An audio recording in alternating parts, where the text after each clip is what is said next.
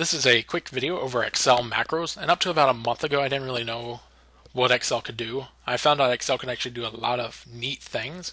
For instance, if you wanted to request 2 liters from a tank and you wanted to show an animation for that, it can actually show an animation of tank A emptying and tank AB filling up.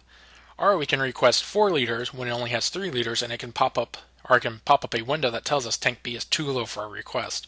So we'd have to adjust it for our request.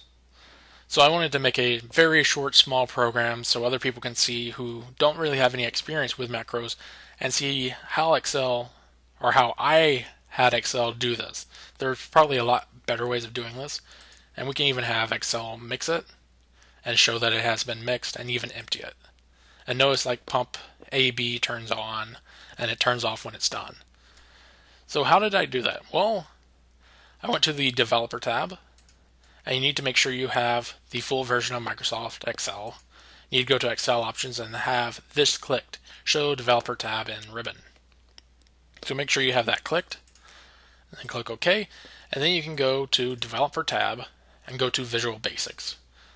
And if you were to download this file, you would see all this code. And this is all on sheet 1, but to make it simpler and a little bit more organized, I even broke up some of the code onto different modules.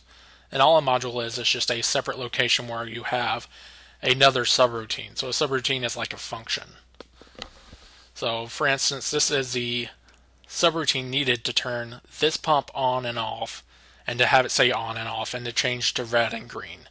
And this is the subroutine needed for pump 2 to turn on and off. And then of course we have some of the other code right here for tank AB. The code needed to have tank AB empty. So this is the code needed to have tank AB empty, and then of course tank AB mixing. So this is just a very simple program, but I think if you're trying to learn how Excel works, it might be somewhat helpful to you.